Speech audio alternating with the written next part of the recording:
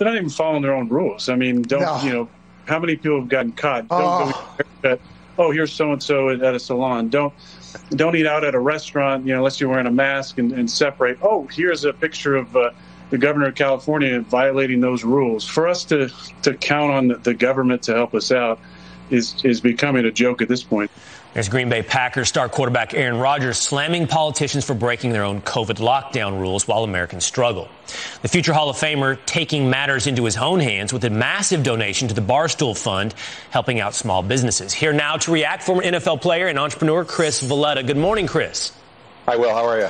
I'm well, thank you. So you hear Aaron Rodgers there slamming politicians for their hypocrisy, but also slow to get out there and help Americans while private charities like the Barstool Fund are doing so. What's your reaction? Well, I think it's like anyone's reaction when it takes 200 days to approve a COVID relief, but only 2 days to impeach a president. I think people understand that this is politics over people. Aaron Rodgers is justified. I think I agree with him. I think a lot of Americans agree with him, and I'm proud that he made that donation to the Barstool Fund, which is actually helping businesses. There's other companies that are doing the same thing. Look what PepsiCo is doing for restaurants all over the country. I'm proud to say that my company, Mission, we're feeding 1 million people in our backyard of Westchester County through Feeding Westchester. More companies need to step up because the government obviously is not. Well, that's the story of America, honestly. It's Americans helping Americans through their own charity, through their own ingenuity. That's the story of America.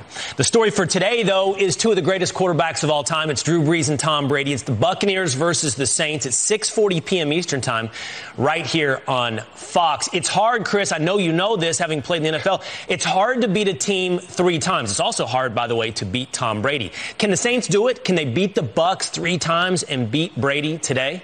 Well, Drew would be the first quarterback to ever sweep Tom Brady in a single season. This is the oldest quarterback matchup ever. 2 titans of NFL history. I cannot wait to watch this game. When you think about the question marks that were over the heads of Tom Brady and Drew Brees before this season, you've got Brady, 6-time NFL Super Bowl champion, coming into a team that's in a rebuilding year.